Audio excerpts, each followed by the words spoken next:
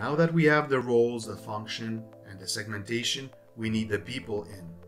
A record of project resource will represent all the people, internal or external, that will be involved in the delivery of services through projects. Let's look at some example here.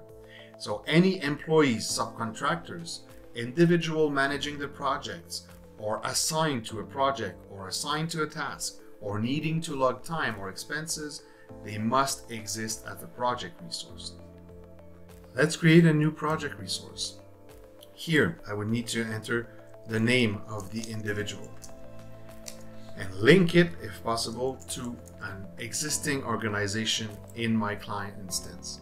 Remember, linking it to an organization will make the default value from the organization, such as work schedule and holiday schedule, bring them as default values on this project resource work schedule, which I will show a bit later on.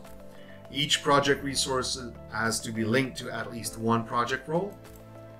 Yes, it will be possible in the future to have that project resource assigned to a different role, or having that project resource that plays different roles on the same project. That will all be possible, but that will be explained in another video.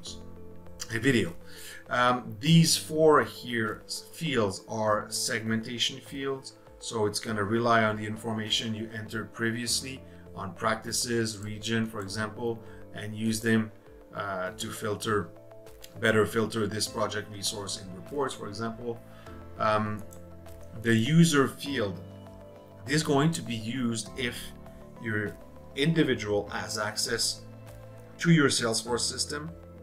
It means they have a license and a Salesforce user record is created. This field here is going to be a lookup and a link between that Salesforce user and your project resource record. Not mandatory, especially if you have resources that will never access your system. This field is not mandatory to be filled. The cost rate will represent the cost of this project resource for your organization. And the opposite, the bill rate, is going to be the amount, the hourly amount charged to your customer when this individual is logging time on a project, or billing time that will be invoiced on a time and expense project, for example. This self-explanatory field is active, so is this project resource currently active or not? Timesheet user checkbox, does this project resource will this project resource log time or use my timesheet? Is he or is she a timesheet user? The external resource one is kind of a segmentation also, just to select if this project resource is out of your organization or not. You can check this. And the last one is going to be the topic of my upcoming session, video capsule on placeholder. So I'm going to keep it for now. Just save and look at my Jimmy Bean new project resource. Here's the information I entered from a different UI that is assigned in the details of this project resource.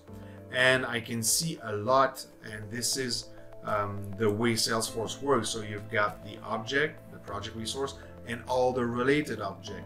So is this project resource linked to any projects, to any tasks? Does he or does she have any skills? So you'll see this in the relationship. If you scroll down a bit, obviously these were empty because nothing has been done yet. But it's interesting to see that you have some timesheets, but if you look closely, it's because all of the upcoming timesheets have been created for dates at which you will have holidays, right? So they're already created in advance. The other interesting thing is to look at the work schedule of the project resource.